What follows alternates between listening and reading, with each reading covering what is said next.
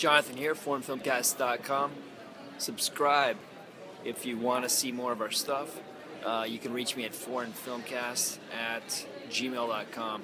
I just saw a movie called Workers, and this is a movie about working class in Tijuana.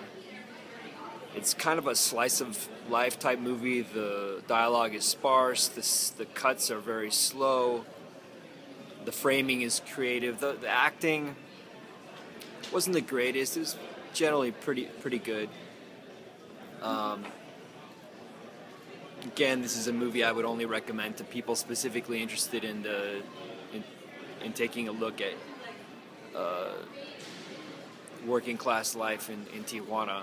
Otherwise, as a matter of entertainment, it's just too slow.